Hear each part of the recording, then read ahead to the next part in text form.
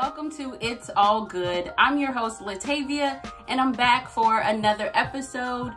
I hope that you all enjoyed the kind of flashback, rewind episodes the last couple weeks. I needed a little time to kind of get myself together and gather my thoughts. But in that time, one of the things I didn't post, but I had talked about previously, was the legacy conversations that I hosted back on August 5th. If you didn't get a chance to attend live, we did record it, and that is now available on the YouTube channel as well. So be sure to take some time and check that out, because as I mentioned before, our legacy is at the end of the day, that's kind of all we have. Reminds me, my word is my bond. My word is all I have. So as we are taking the time to develop and create our legacies, it's important that we do what we need to do to ensure that that legacy continues even beyond us. And if this year has taught us anything else, if nothing else, it's that life is short. You just never know what is going to happen or when, and it is much better to be prepared than to find yourself in a situation where you are, a loved one is going through something medically, or they lose their life unexpectedly, and you didn't have anything prepared, you didn't know what to do, and that just adds a lot of extra stress onto an already stressful and difficult situation. So like I said, be sure to check that out, as well as some of the previous episodes. But with all of that being said, I want to go ahead and get into this week's episode. And before doing that, just want to reflect, share some things that I am grateful for over the last few weeks. And one, just being life, and being alive, being healthy. As I mentioned, you just never know. And I know there are a lot of people dealing with different things. And so I'm grateful to be alive. And even though I have my moments, it's important to remember that, hey, at the end of the day, I woke up today and I'm in my right mind for the most part, but I am enjoying it. And also grateful for some of the shows that have been added to Netflix. And I know there was a lot of hype before, when it got announced that a lot of the shows from the 90s or early 2000s, specifically some Black sitcoms that were being added, like Girlfriends, Moesha, The Parkers, Half and Half, The Game. I'm probably missing, I think maybe Sister Sister. I might be making that up. That might be wishful thinking on my part. But one of them that I have been watching recently that was a favorite then, and I am loving it even more now, is The Game. Now, I was one of the ones that started watching when it originally aired on UPN before it became CW. I remember when they aired the pilot episode and they used Girlfriends to introduce it. But if you didn't watch it then, you have a great opportunity now to watch it. I think it has aged fairly well. There were a few kind of cringeworthy moments in the first season in terms of just some of the language or the way they talked about certain topics. But overall, I think it aged very well, and I love it just as much now as I did then. And there's just so many gems. It was so great. I forgot how much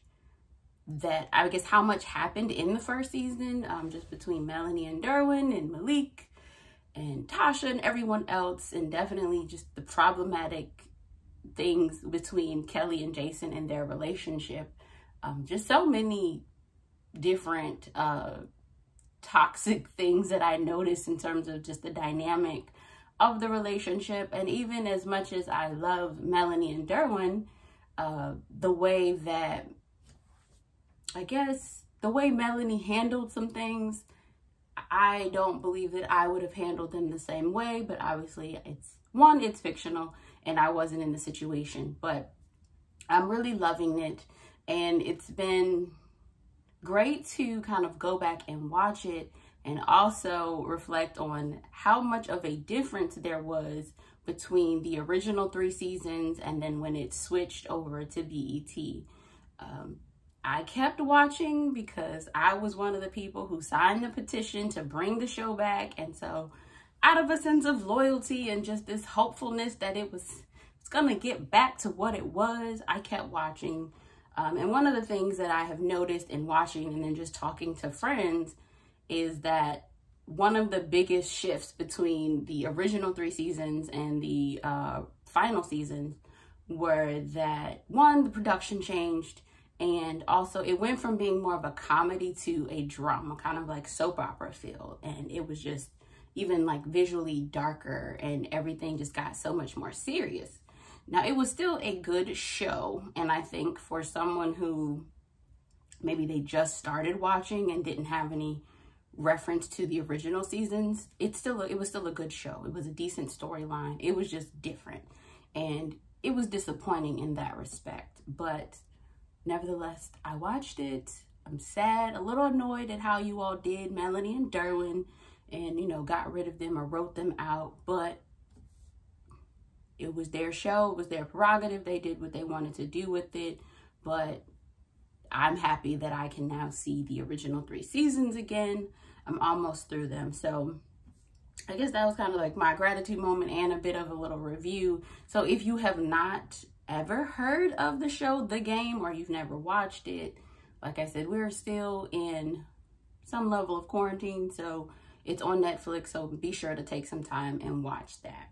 But one of the other things that kind of, I guess, I thought about in watching or in rewatching The Game is just the whole notion of adulting, and just how there are so many shifts in life and the process of it. Because in looking at, you can look at all of the different relationships in the show, and one of the things I did appreciate was the progression that was shown in terms of the characters individually as well as within their relationships.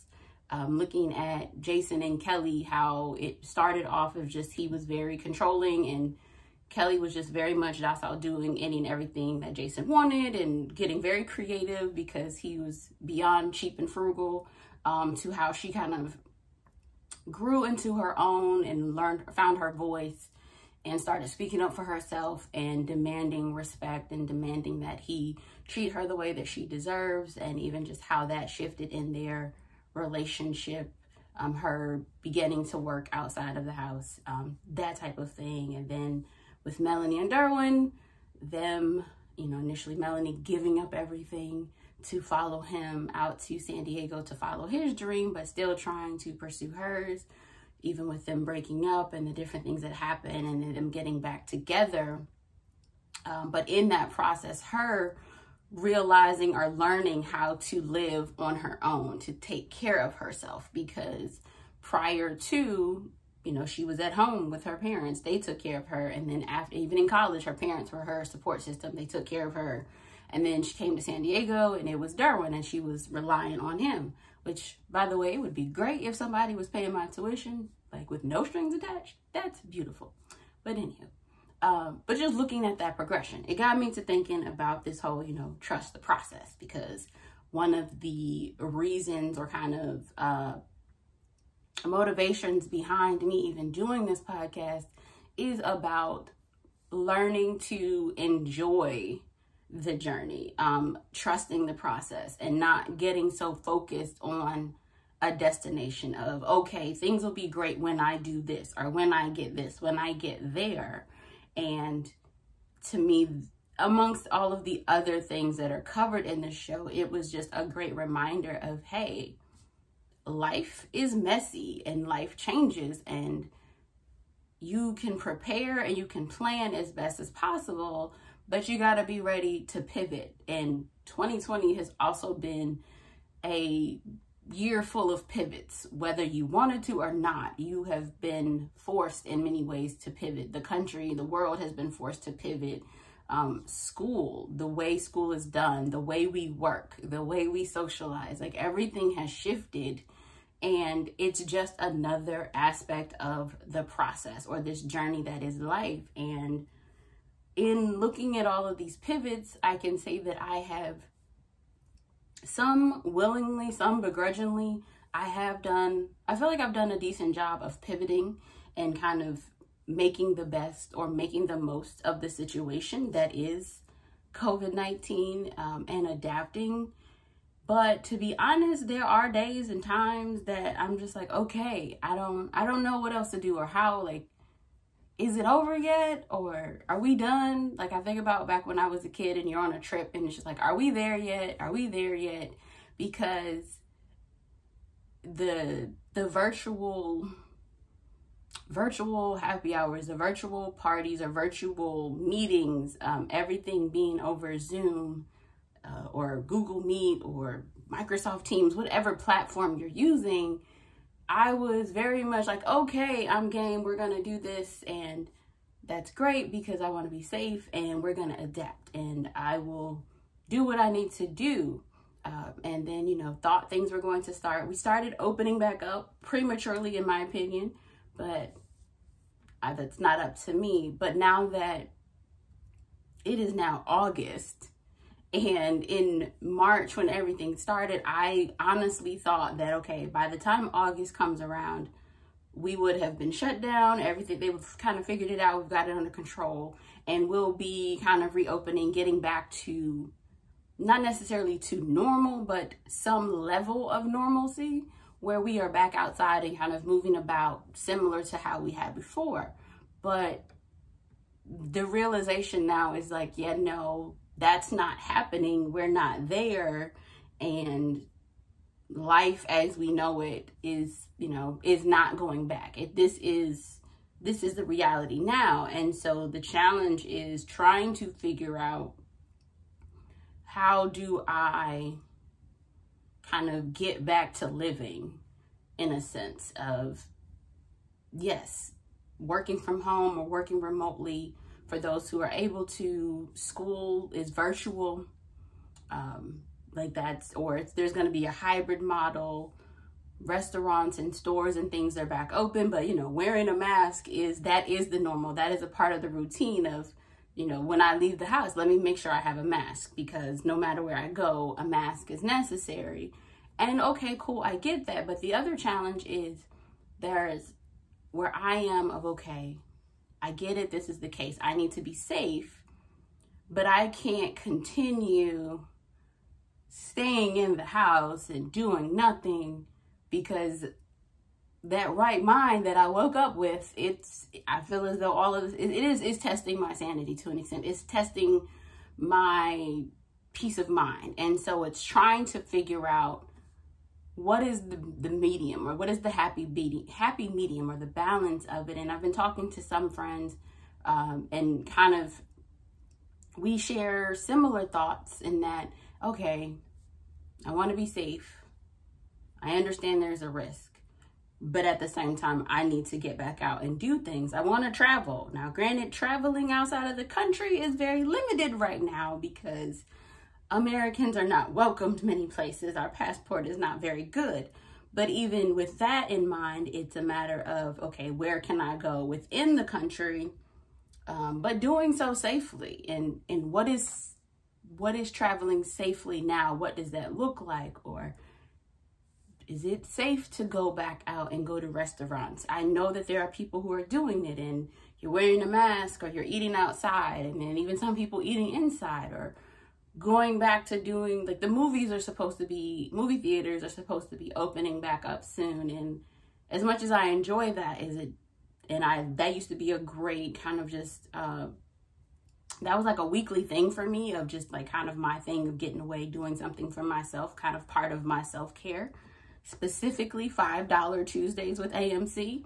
But it's, as much as I enjoy that and I appreciate it, is it worth going back to the theater just yet? Like, should I wait? Well, I know that I'll be waiting at least a little while to see how it goes.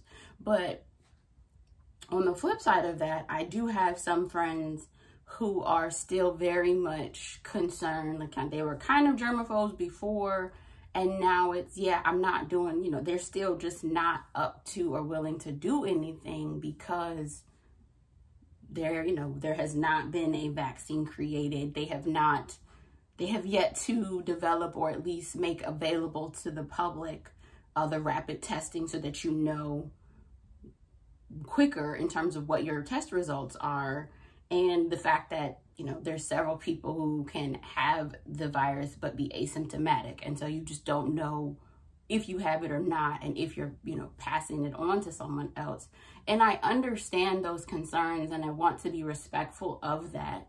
But one of the challenges I've been having is trying to figure out how to navigate that of, okay, I understand and I want to respect you, but I also want and need you to respect my thoughts and my views as well, because I have found that in some instances, in some conversations, it's for those who are not yet ready to go back out or do anything, whether it is intentional or not, there is almost this kind of this undertone of judgment, or kind of wanting the other person or parties to feel guilty because they are going out and doing things. And it's like, okay, we all got to figure out what's best for us. And, you know, we are entitled to our opinions. How you feel is how you feel. How I feel is how I feel.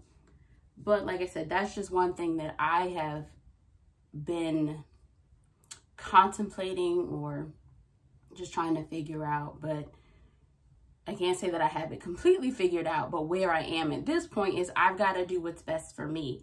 And as much as I would love to have everyone or as many people involved in going out and doing things, it's, hey, if you're not ready or if you're not comfortable, then so be it. I will respect that. And you let me know when you are. And if necessary, we will continue to do the virtual thing, social distance, and that I will talk to you over the phone, or we'll do some type of video chat to see each other.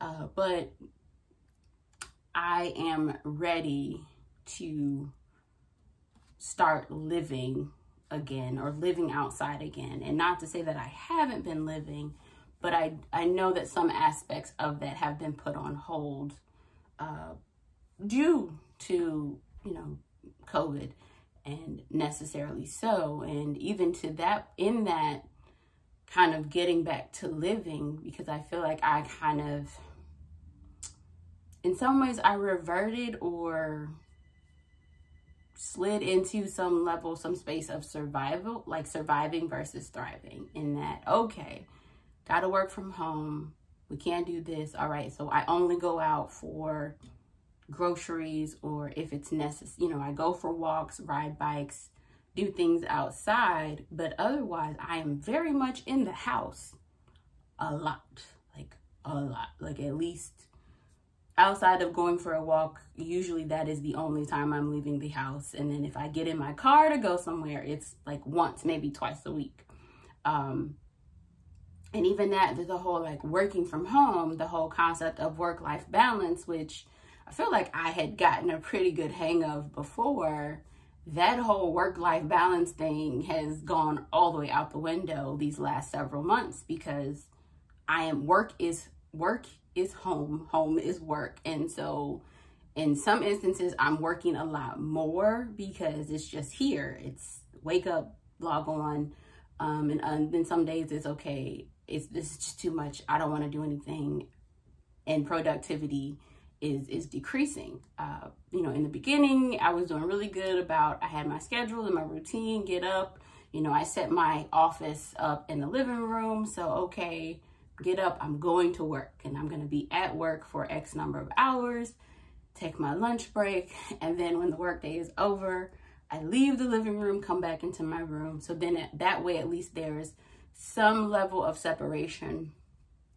I'll be honest, somewhere around May or June, that got old, that stopped. And the room became the office and home.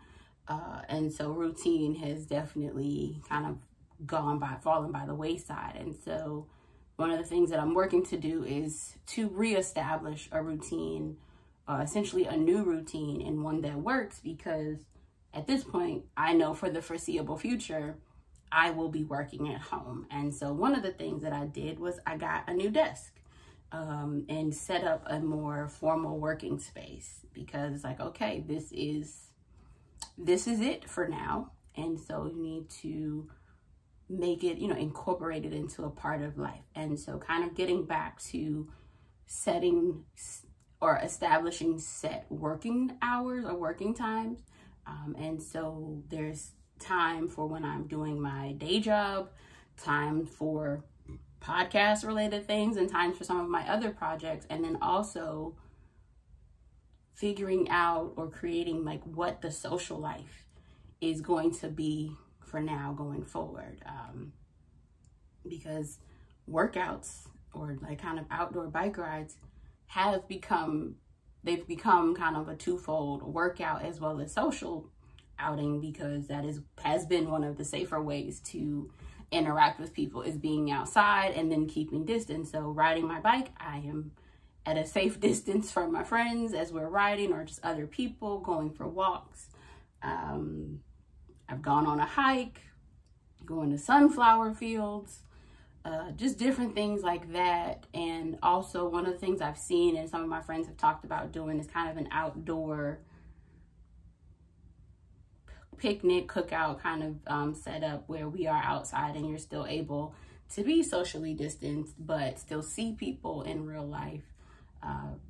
So those are some of the things, like I said, that I have been thinking about or I'm planning to do in terms of implementing it and letting that be the new, I guess, not appearance, but redefining work-life balance for myself in terms of working from home. Because I know there are some people who they had worked from home before. Like I know one friend and she was saying that she was already working from home. So the working from home part wasn't a challenge. The challenge came in that although she was always working from home, when work ended, she could go somewhere to meet up with friends for happy hour or for dinner, or, you know, whatever you were still going out to interact with people. And now it's work is at home, socializing is at home, or all the interaction is at home. And granted, like I said, it's not as restricted as it was a few months ago. But for some people, it is still that way because they are apprehensive, understandably so, about going out and doing things. And so I know that there are still some people who are having their groceries delivered. They're having all your food, any and everything. I guess there's a lot of stuff that you can have delivered. And so there are still some people who are living in that way. And I say more power to you. I tried it. It does not work for me.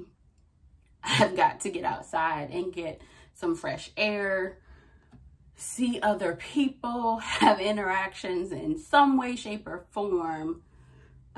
But hey, it is what it is. But I guess some of the questions that I've had, like that I've been asking myself, as well as that I'm curious to know from those of you listening or watching, is kind of how did you define work-life balance before? And is that any different, or does it look different than what it was then, in terms of like what you've had to do now to create that balance? And then once you figured it out, what are you doing to maintain it? Because the maintaining it part is one of my challenges, in that, okay, I'll do great for a couple days or even a week, 2 weeks. And then this is kind of like, oh, I'm still in this house. Like, it hasn't changed. I'm still here. So I just kind of get in my little like, all right, well, it's not going anywhere. I can do it. Or if I don't get it done right now, I can do it a little bit later. And then procrastination sets in. So I am curious to know, and I hope you will let me know in the comments of just what is work-life balance to you? What does it look like now? And what are the most important part? What are you doing to maintain it? I am open to suggestions and will implement them in my day-to-day. And so that is pretty much all I had for now. One thing that, I guess something else in terms of the balance or figuring things out is, or that I have begun to do in terms of trying to maintain, is being more intentional each day about reflecting on what I'm grateful for. Just like gratitude it's always important, but it's become even more instrumental into me maintaining my sanity in these recent months, of just taking the time to reflect of what I do have as opposed to what I don't. Because I'm not sure about you all, but for me, it is often easy to focus or dwell on what I don't have or what I haven't done, where I can't go. And in doing that gets very depressing. Get very down and sad, and it's easy to get into a funk. And so to combat that, like I said, I try to focus on the things that are going well, like what I do have, where I can go. Traveling I had a few things planned in terms of travel this year that, haven't happened. And I'm hopeful that come 2021, maybe by the fall, those things can resume. But in terms of focusing on what I do have or what I have done, it's like remembering that it's been about a year since I really got serious about creating this podcast. And August 28th will mark 1 year since the first episode launched. And in looking back at just the different episodes, the people that I have been able to interact with in terms of having on the show as co-host, it's been really fun. It has been challenging. It's been a great learning experience, but overall I am grateful and appreciative in that there was an idea and it got executed. And it hasn't looked exactly the way I thought it would or how I want it to all of the time, but it's happening. And for that, I am grateful. I am grateful for each and every one of you who listen, whether you listen consistently or you listen sporadically, or this is your very first episode that you are seeing or hearing. I say thank you, and we're going to continue as I continue to learn to enjoy the journey, enjoy adulting, because I have said very often I'm a reluctant adult and I don't like adulting. There are definitely days where I enjoy it more than others, but with all that being said, it's about the process. It's not about a destination. And so before I get out of here, I just want to share my random shower thought for the week. And that is related to baths. Like I said, I told you a lot of these things are related to water. But I enjoy baths, don't take them very often, but I don't like the concept or the thought of sitting in dirty water or sitting in my dirt, whatever, however you do it. So when I do take a bath, I typically will take a shower first, let everything out, and then fill up the tub. So that way I am clean, and then I'm sitting in water, I'm soaking, and then it's all clean. But I know that people do these things differently. Like I know some they'll run the bath water, they sit, they soak, they do everything, and then they let it out, and then they shower. And then there are some, I'm sure, who they fill the bath water with everything, all their good stuff. They wash off and then they soak and they get out, and that's it. So how do you bath? Like, what's your bath protocol or procedure? How do you do it? Because like I said, for me, the thought of just sitting in dirt, it doesn't work for me. So let me know, what are your thoughts? And thanks again for listening.